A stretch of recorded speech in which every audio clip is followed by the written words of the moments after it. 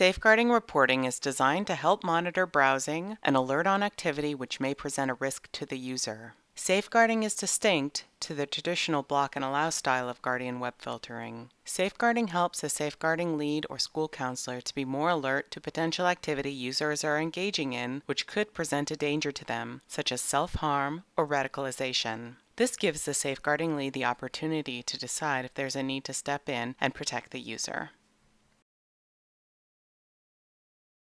Safeguarding helps UK schools to meet safeguarding and prevent duty obligations, and the reports can be used as part of the Ofsted inspection. Safeguarding is located in Reports, Safeguarding, Full Report.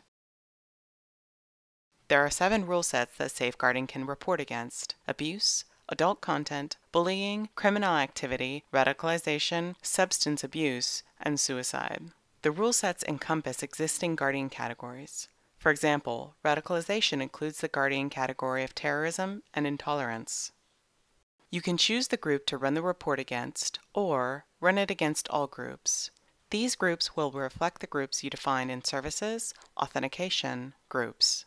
See our video, Groups and Authentication Policies, the WHO, for instructions on how to create a group. You can choose a date range of up to 31 days to report on. Click in the date range box and a date picker will appear. Select the start and end date, or choose from the quick links we've provided. The report will advise you if no data is available for the time period you've selected. When you have made your selection, click Run Report. Each category within a rule set has a severity level assigned to it, from advisory and caution to danger. The Safeguarding Full Report is ordered by user breaches, first by level of breach severity, then by number of breaches. Clicking on an individual user shows all of the matching breaches within a period selected. Clicking on a breach expands the view to include all browsing history within an hour either side of the breach. This provides a context for a user's activities, helping you to determine if intent is present. Applying intelligent filters, we have cut out irrelevant data such as search suggestions, search results, and tracking sites to allow you to focus on the sites users have actually visited. You can choose to view this data on the full report by clicking the Hide Web Furniture toggle. Search terms are shown with a simple tag displaying the search engine that was used. Where possible, we will show you the title of the site or YouTube video highlighted. We recommend you have HTTPS Decrypt and Inspect enabled to give you the most detailed possible report view. You can print an individual user's breaches or the entire report if you wish. This is an easy way to export the report to PDF. In the print dialog, simply select Save as PDF to save your report in a PDF format.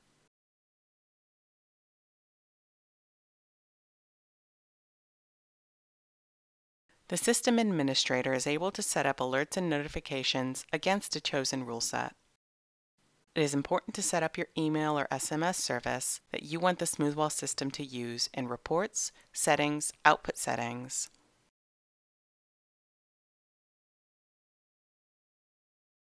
Navigating to Reports, Settings, Groups allows you to create a contact group that you want alerts and notifications to go to, and save their contact details.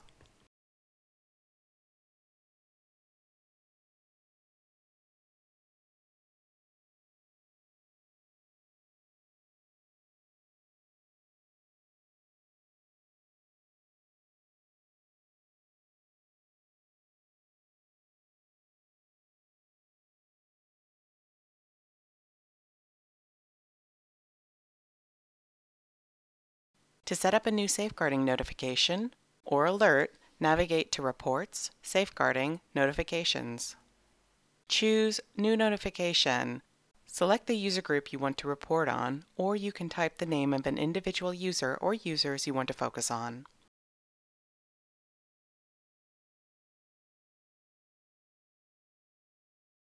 You can choose a full daily report or a weekly or monthly summary report via email. There's also an option to set up instant alerts, which will notify designated people immediately by email or SMS of any danger level breaches that match the setup criteria. Choose the safeguarding rule set that you want included in the report.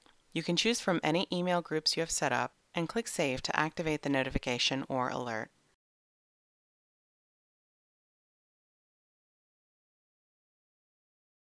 You can set up safeguarding in the user portal so that non-system administrators, such as safeguarding leads, can gain access directly to safeguarding reports. To set up a safeguarding portal, click on Services, Portals. Enter a logical name. In this case, we will use Safeguarding Officers. Scanning down to the selection for Safeguarding Full Report, click on the tick box to allow this in your new or chosen portal.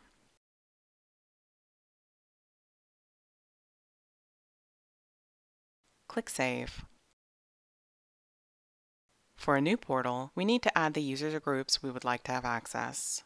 Here in Services, User Portal, User Access, we can add our Safeguarding Officer, Grace Hathaway, to the portal we have created. Now when this user navigates to the portal, she is able to select Safeguarding in the top right of the screen. Safeguarding in the portal means that system administrators can enable staff, such as the Safeguarding Officer, to run reports themselves so that they are able to monitor without the need for technical assistance to view reports.